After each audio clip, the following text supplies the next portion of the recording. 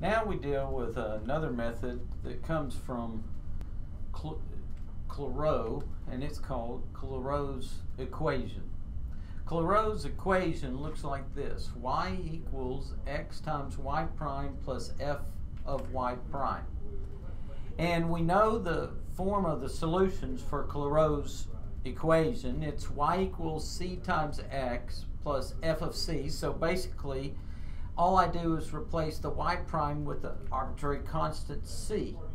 Now that's family of solutions, but it can also have a singular solution. Now remember what a singular solution is. A singular solution is a solution that cannot be derived from a family of solutions. Well, here are the formulas for finding that singular solution if it exists. X equals negative f prime of t, y equals f of t minus t f prime of t. So I want to do one example here. Y equals x times dy dx minus dy dx quantity cubed. Okay, so I've got it already in the form of Clairauts equation, dy dx rather than y prime. So I know a family of solutions, y equals c times x minus c cubed. So that is a family of solutions to this differential equation. Now I want to find a singular solution. So I want to get it in this form. So the first thing I got to figure out is, what is f of t? So it's of this form right here. And so I see f of y prime is this part. So therefore, I've got f of t is negative t cubed, because where I see the y prime, that's the t. So let's go ahead and find f prime of t, because we're going to use it in our formula for finding the singular solution. And by the way, if you remember, this is called a parametric form, calculus 2 parametric form. So this would be negative 3t squared.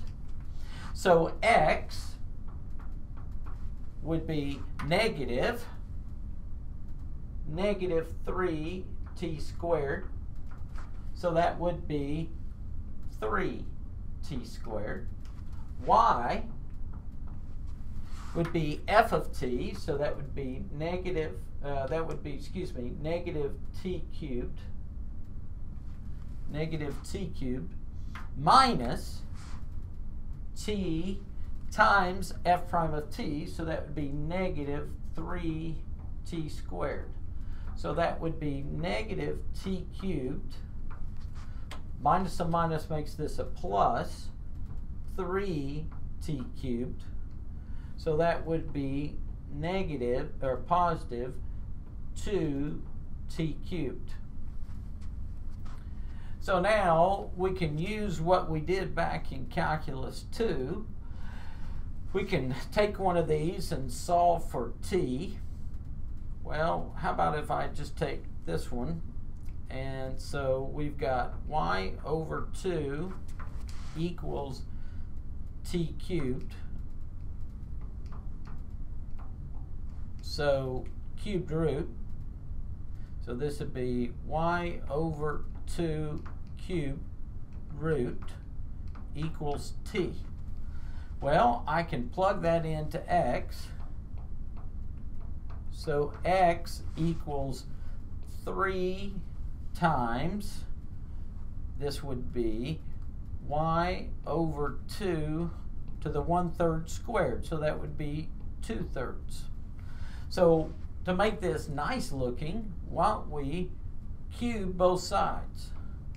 So if we cube both sides, what do we get?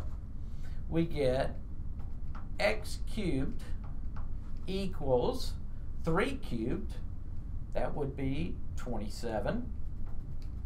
Then I've got, since a cubed root and I'm cubing it, that would leave it with the square. So this would be y squared over 2 squared, which is 4.